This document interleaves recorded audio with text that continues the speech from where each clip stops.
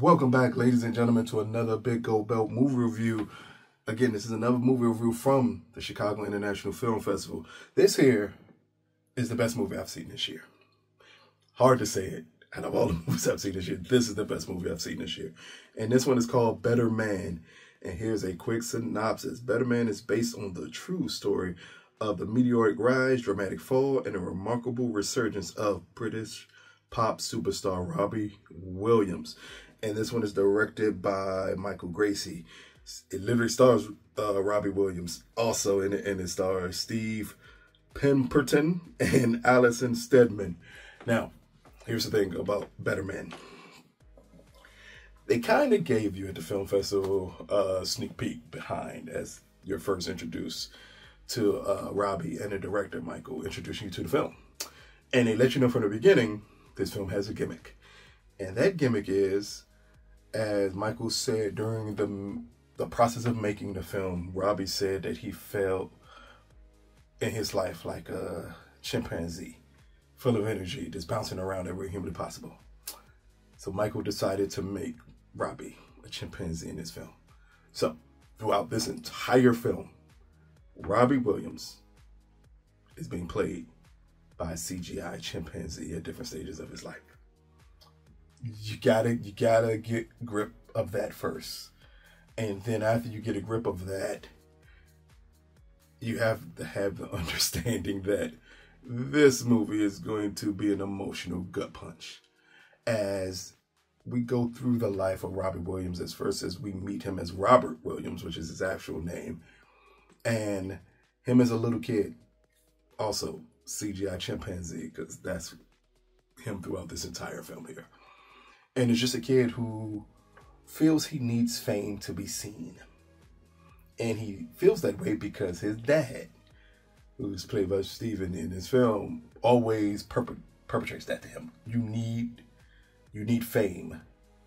You need other people to validate who you are. And we see that's something that Robbie fights with throughout his entire life of this film. This film does an amazing job at not sugarcoating who the person that Robbie Williams was. And again, this is partially why this is possibly also the best music biography made in recent memory. And we know how many have been made in recent memory. But this is probably the best in recent memory made because it holds nothing back. As when you go through exactly everything for Robbie, from his tryout for the boy band Take That he was a part of, and the drugs, the drinking, the everything humanly possible that we've known about Robbie Williams is shown in this film.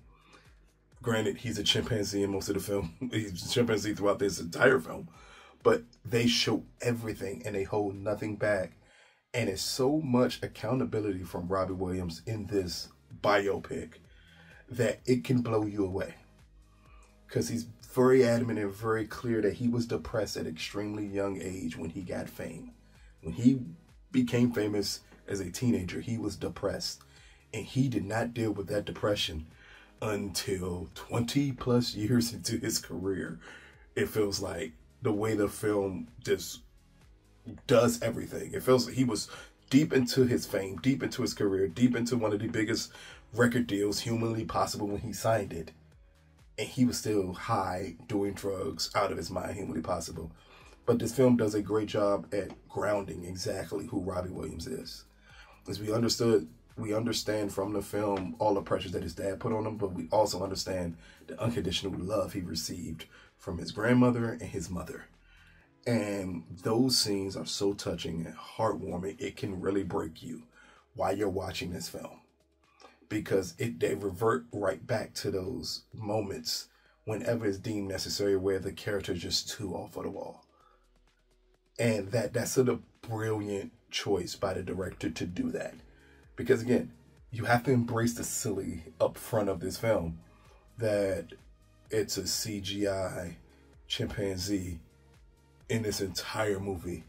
But I want to say maybe 20 minutes into it, you kind of forget that it's a chimpanzee and you're left with the emotional toll that this journey takes with Robbie Williams. This is one of the most interesting stories humanly possible. And I think with him being a megastar that he is, but not being a megastar in the US, I think it leaves so much room open to really play with the purpose of this film. And I think that's where the chimpanzee comes into it, is if Robbie Williams was as well known in the US as he is in the UK, I don't think you can do that. But here you can do that because he's possibly not, and he's just known as a wild man. That's what people know him as. And here you get to see the heart of that wild man. We get to understand that the drugs and the drinking was because he was depressed and couldn't deal with the pressure of being famous, even though being famous is what he always wanted. And it's a line in this movie, and it's said a couple of times, of be very careful what you wish for, because it might come true. And when it came true for Robbie, he just wasn't equipped to deal with it. We also get to see his relationships throughout the course of the music industry. We understand what they are. If you don't understand what they are, look them up. It's Robbie Williams.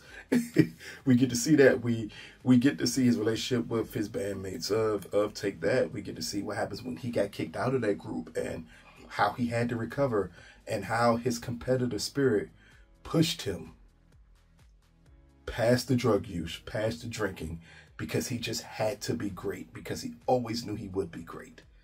And again, that's another point of this film, is that we get to see him strive for excellence. We get to see the door be slammed in front of his face. We get to see the depression kicked in. We get to see everything humanly possible that would be the downfall of Robbie Williams. But instead, in the end, we get to see him come out of it. And that's what makes this movie so fascinating, to have so much heart. Now, while it is my favorite film of the year, and it's directed beautifully, cinematography is amazing in this film. The performances, including Robbie's as the CGI monkey, great. The gimmick of it being a CGI monkey, while you do forget that it is a CGI monkey in the film because of the heart and because of the emotional resonance of the film, it is still a distraction. If this was possibly played by a person, this would be the best film of the year for everybody. I don't think there's a doubt in my mind. This story is award season bait 101. And it is executed so well by Michael, the director here. This movie is brilliant. But the CGI monkey can take you out of this film. At times where you need the character to emote the emotion necessarily to push the story forward, it's a CGI monkey. And while the monkey does an amazing job at giving you that display of emotion, at times you realize, oh, but that's a monkey. And it can take you out of it a little bit here.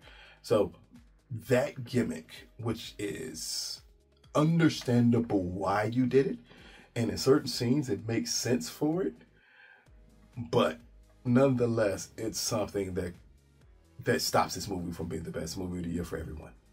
While it is the best for me because I can separate the CGI monkey from the rest of the film, it's going to be a lot of people that they're just going to have a problem with that. And I fully understand it, and I fully understand that it's going to take you out of it. But if you just sit back for the story of it, this story is amazing. It is an emotional gut punch throughout this entire film. And you feel so much sympathy for Robbie Williams because you now understand fully why he is who he is. Like, if you don't know Robbie's very brash. He has absolutely no issue telling you, I'm the best entertainer in the world. Hands down, like no one's better than me. But when you're watching this film, you understand that ego is protection because he's so vulnerable. Like, it's an ongoing gimmick of this film of while he's performing, he sees himself in the audience booing him or attempting to take him down or tell him he's not worthy of what he has garnered, the fame and success. And that's because he doesn't believe that he's earned the fame and success. No matter how much hard work they show him doing in this film, he never understands, like, I actually worked for this and it wasn't given to me. And because of that, it humanizes the character so much that it makes this film just skyrocket to the top. So, Better Men, again, brought to you from the Chicago International Film Festival. This release is, I want to say next month or early December. It's going to be released in select theaters before it goes nationwide for everyone to check it out. Out of a possible A to F scale, I give Better Man an A+. This is the best movie I've seen this year. Nothing compares to this film to me. The emotional gut punch that this movie is cannot be matched by another film. Again, if it wasn't for the CGI monkey in this film, I think this would be everyone's best film of the year. Because you can't deny the direction of it. Even the musical breaks in it. Again, this is a biopic of a musician. They do musical breaks in this film, but all of the musical breaks make sense. Because the musical breaks in the film display the emotion that Robbie's feeling at those moments. Like, they do a great job of marrying his music to his emotions in this film. That really makes it work. And then when there's no music playing, the performances are just good. Great even throughout this entire film. It's so much to build upon. And you would just hope that moving forward, these musical biopics take everything great about Better Men and put in their films. To understand they don't have to be formulaic. You don't have to hide your issues. Again, Robbie does an amazing job of not hiding anything.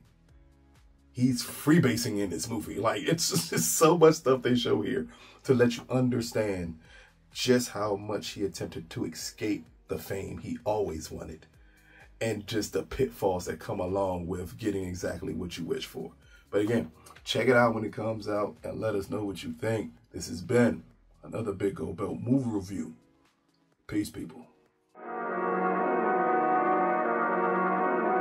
Regulars.